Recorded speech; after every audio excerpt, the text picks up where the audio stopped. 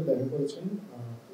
একজন ফিনল্যান্ডের রাষ্ট্রদূত, non resident রাষ্ট্রদূত, তিনি দেখা করেছেন। উনি ফিনল্যান্ডের বিনিয়োগ কার্যক্রম নিয়ে মাননীয় প্রধান উপদেষ্টার সাথে আলোচনা করেছেন। ফিনল্যান্ডের প্রায় 1 ডজন কোম্পানি বাংলাদেশের বিভিন্ন ব্যবসার সাথে সম্পৃক্ত আছেন। ওনারা এই কোম্পানিগুলোতে ওনাদের বিনিয়োগ বাড়াতে চান। পাশাপাশি কক্সবাজারে একটি প্লাস্টিক রিসাইক্লিং ফ্যাক্টরি করার ব্যাপারে ওনারা আগ্রহ ব্যক্ত করেছেন এবং বাংলাদেশের যে বর্তমান সংস্কার কার্যক্রমগুলো আছে এই কার্যক্রমগুলোতে ওনারা ওনাদের পক্ষ থেকে সহযোগিতার আশ্বাস দিয়েছেন বাংলাদেশ সরকারকে। এর বাইরে আজকে ইন্দোনেশিয়ার রাষ্ট্রদূত উনি বিদায়ী সাক্ষাৎ করেছেন মাননীয় প্রধান উপদেষ্টার সাথে।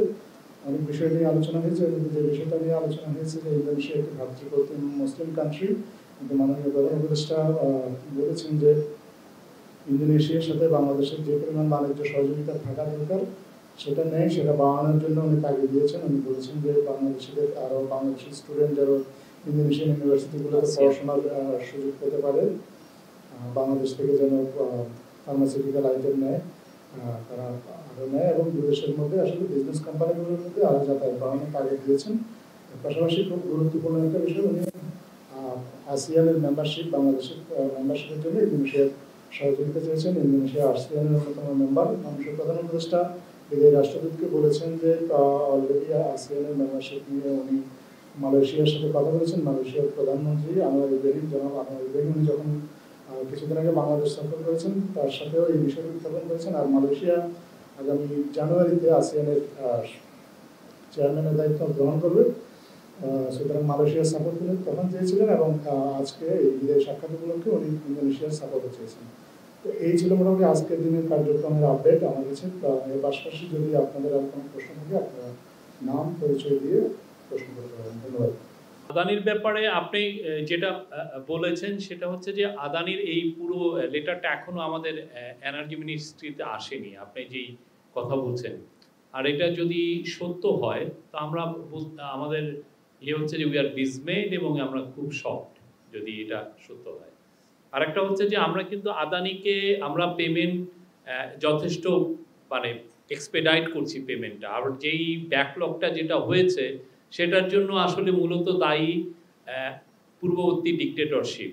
আপনি জানেন তারা বিশাল একটা পাইল অফ ব্যাকলগ রেখে গেছে, সেটার কারণে এটা বেড়েই গিয়েছিল। এবং আমরা গত মাসে $97 মিলিয়ন মতো আমরা পেমেন্ট করেছি, যেটা অগাস্টের তার আগের মাসের থেকে দ্বিগুণ। হ্যাঁ, আর সত্যিকার অর্থে মানে আমরা কারো দ্বারা হোস্টেস হব না। We will not be hostess to any individual power producer, no matter how powerful they are. আমাদের তরফ থেকে আমরা সর্বোচ্চ চেষ্টা করছি যে পেমেন্টটা আরো এক্সিলারেট করা যায় কিনা। আপনারা দেখেছেন যে আমাদের রিজার্ভ বাড়া শুরু হয়েছে।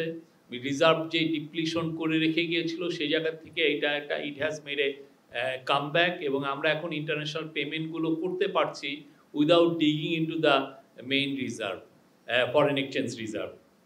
এবং আমরা এখন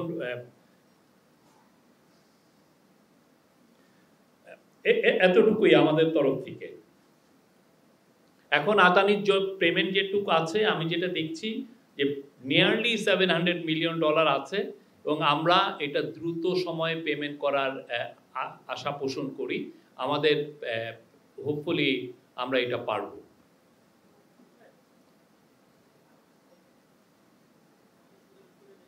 হ্যাঁ, 7 কলেজের বিষয়ে আমি যারা এটা নিয়ে কথা বলছেন আমাদের এডুকেশন অ্যাডভাইজার এবং আমাদের স্পোর্টস এবং ইউথ অ্যাডভাইজার, আমার মনে হয় যে ওনাদের সাথে এটা নিয়ে কথা বললে আপনারা এটা একটা বেটার অ্যান্সার পাবেন। ওনারা তো এই 7 কলেজে যারা প্রতিনিধি তাদের সাথে বসছেন বা এক ধরনের কথাবার্তা হচ্ছে, সেটা সরাসরি হোক বা ইনডাইরেক্টলি হোক।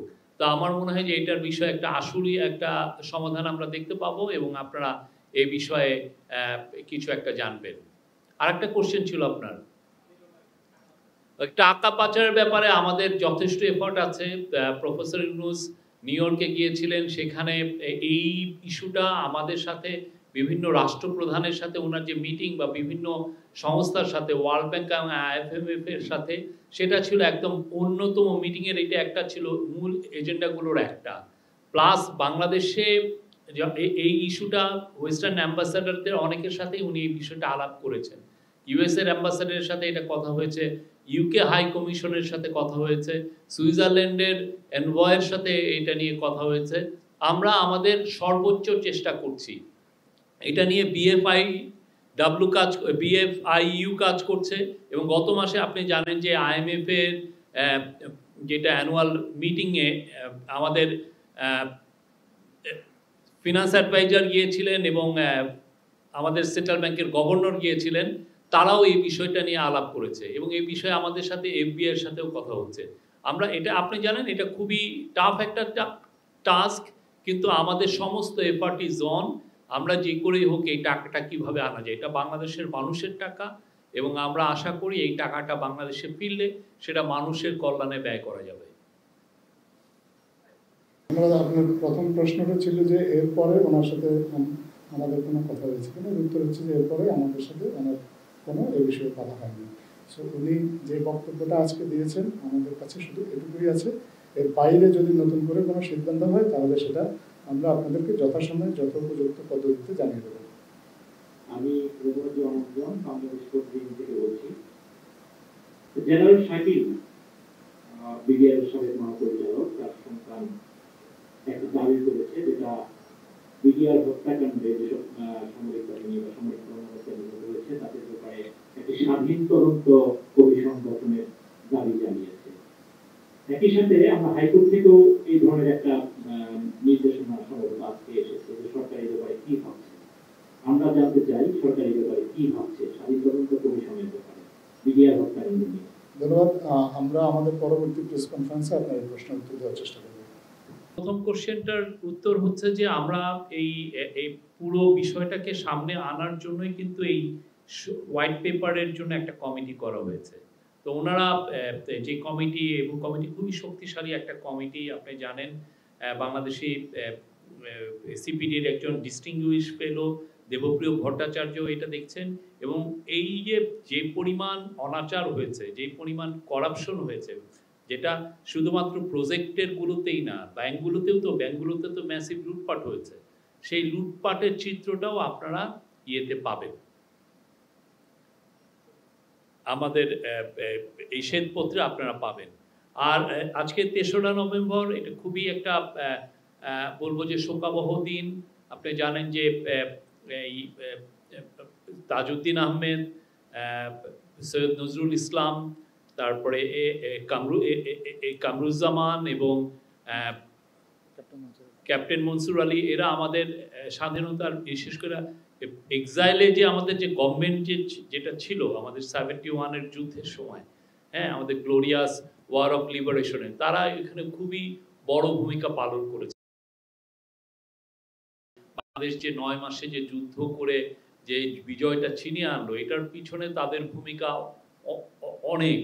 আমরা তাদের স্মরণ করি, আমাদের তাদের কন্ট্রিবিউশনটা আমরা খুব চিরকৃতজ্ঞভাবে স্মরণ করি। এবং এই যে ঘটনাটা, যেটা আওয়ামী গভর্নমেন্ট এটা এতকাল লুকিয়ে রেখেছিল, এটার পুরো মূল ইস্যুটা ছিল আসলে তারা একজনের একটা কাল তৈরি করতে চেয়েছিল, দেখাতে চেয়েছিল যে বাংলাদেশের সমস্ত কিছুই একজনের জন্য হয়েছে।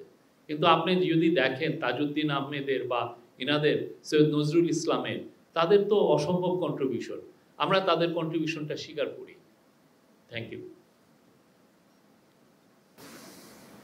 কোনো প্রশ্ন না থাকলে আমরা আজকে শেষ করতে পারি। শুনতেছি না, আপনি একটু কাইন্ডলি মাইকটা নিয়ে প্রশ্ন করেন কাইন্ডলি।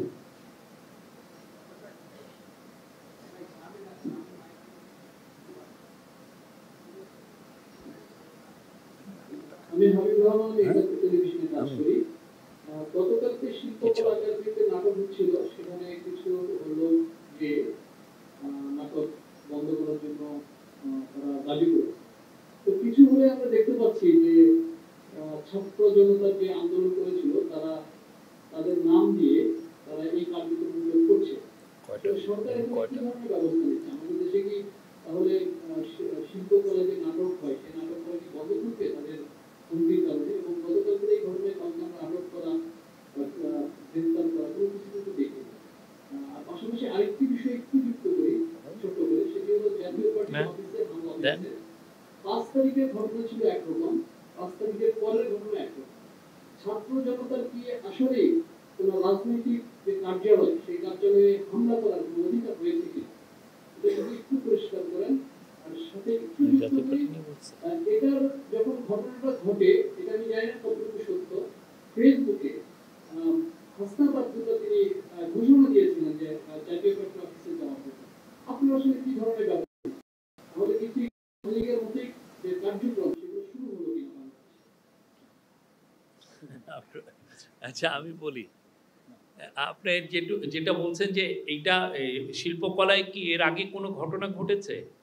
আজকে আপনি যেটা বললেন যে এইরকম ঘটছে, আপনি বুঝতে চাচ্ছেন যে অনেকগুলো ট্রেন্ডের আপনি কথা বলছেন।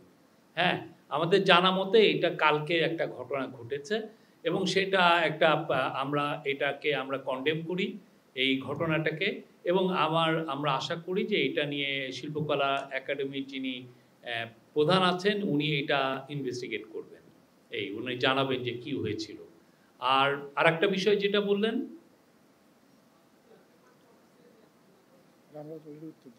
এটার উত্তর তো দেওয়া হয়েছে। এটা একটা আমি সেটা বলছি, ছাত্র জনতারা যারা 5 তারিখের ঘটনা ছিল একরকম, তখন একটা সরকারের বিরুদ্ধে সব ছাত্র জনতা বা যারা সবাই নেমেছিল। 5 তারিখ এখন তো ঘটনার প্রেক্ষাপটে একজন সরকার দায়িত্বে রয়েছেন, 5 তারিখ পরে কেন ছাত্ররা আসলে এই রাজনৈতিক কার্যালয়ে হামলা করবে? এবং যদি একটু বলি, আমি জানি না পেজে ঘটনাটা সত্য কিনা, হাসনাত আব্দুল্লাহ যে ফেসবুক পেজ, সেখানে তিনি ঘোষণা দিয়েছেন যে তিনি সবাই জাতীয় পার্টি অফিসে চলে। তো এই ধরনের কার্যক্রমগুলো আসলে কতটা সেফ কি আসলে? এটা নিয়ে তো উনি বললেন এটা একটা ল অ্যান্ড অর্ডার ইস্যু, এবং এই ইস্যু নিয়ে আমাদের পুলিশ অবশ্যই ইনভেস্টিগেট করছে। হ্যাঁ, কি হচ্ছে ওনারা দেখছেন। আর আমরা যে কোনো ভায়োলেন্সকে তো আমরা কন্ডেম করি, আমরা চাই না বাংলাদেশে কোনো ধরনের কোনো ভায়োলেন্স হোক। এটা নিয়ে তো পুলিশ কাজ করছে। আমাদের তরফ থেকে আমরা একটু আপনাকে তো আমাদের ডেপুটি প্রেস সেক্রেটারি মহোদয় তো বললেন। Thank you.